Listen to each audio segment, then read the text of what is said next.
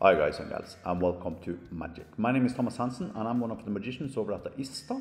And in this YouTube video I am going to show you the task scheduler in Magic.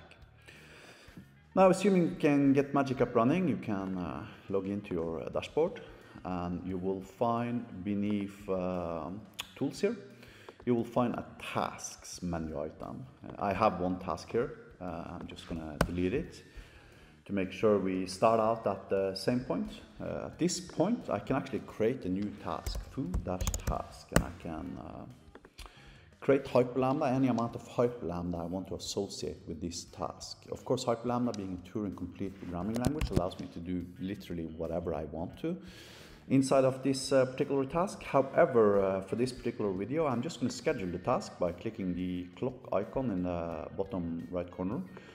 Check off repeating and type 5.seconds, create, and my task is now scheduled to being executed repeatedly over and over again every 5 seconds.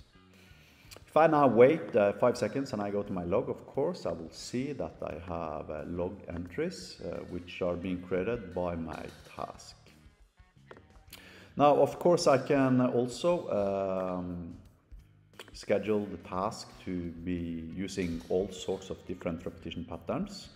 In addition to that, I can also choose an absolute date into the future. For instance, this is 1 week from now, at which point now the task is scheduled to being executed 7 days down the road. Now, that is all good and all nice. However, the task scheduler or Hyperlambda tasks have another trait which is extremely interesting, I think myself, which is that it is possible to dynamically create tasks as you see fit. Let me illustrate this concept by loading up my create tasks snippet here, which I have saved in my evaluator snippets collection. Notice there's a link in the description of this YouTube video to an article where you can actually find this snippet in case you want to reproduce what I am doing now. Because this is a snippet that I have saved especially for this particular YouTube video. What this snippet basically does, it iterates 5,000 times in a while loop.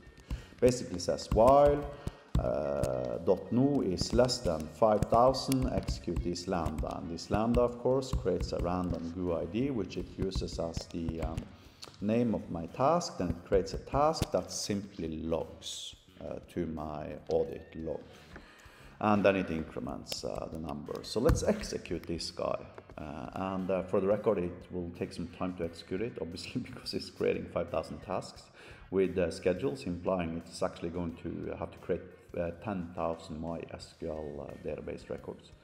However, once it's done, we can actually check our tasks menu item here on our dashboard, and we can actually see that we now have 5,000 tasks.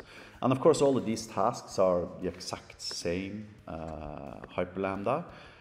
However, the purpose of this little demonstration is to illustrate the performance traits of the task scheduler, allowing you to literally create thousands of repeating tasks that are repeating over and over again. And of course, if we look at this particular Hyperlambda here, which I actually executed now, you will see that it repeats once every 120 seconds.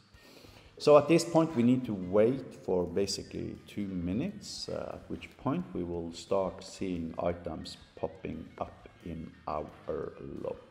Let's see when next repetition execution for this is 31:43. Okay, we gotta wait another minute apparently.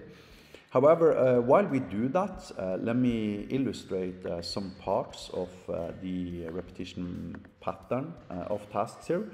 You see, you can repeat a task every 5 seconds, or 10 of course, or 15, or you can repeat it every minutes, or you can repeat it every days, or weeks, or hours, etc., etc.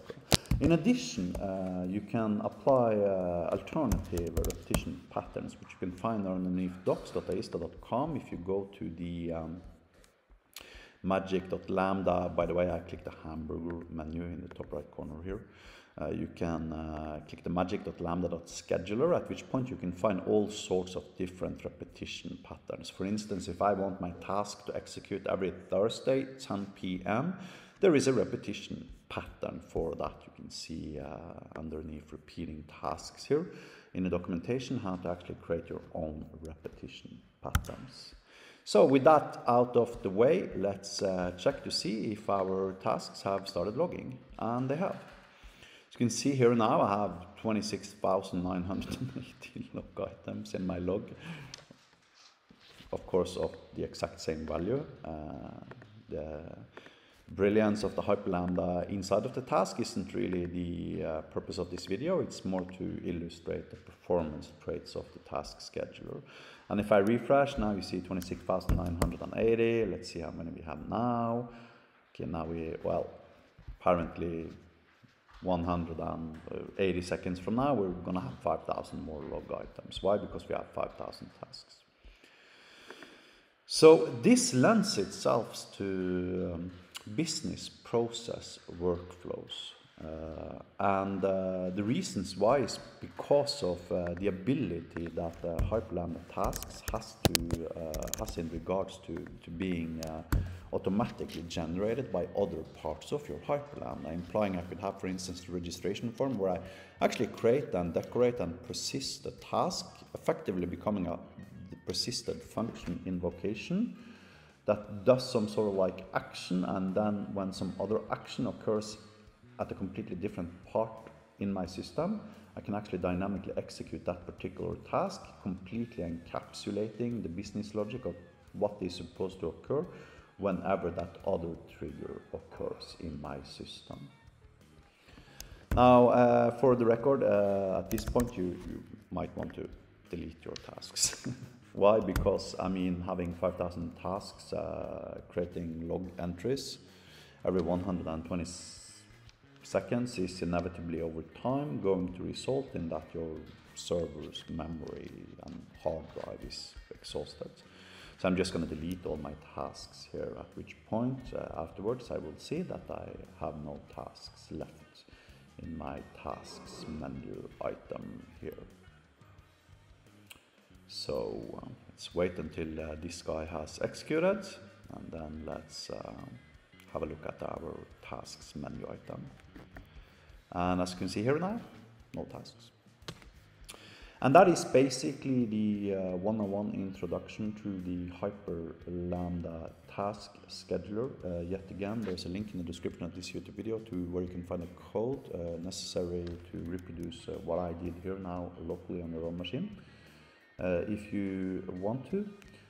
Thank you for watching. Have a nice day.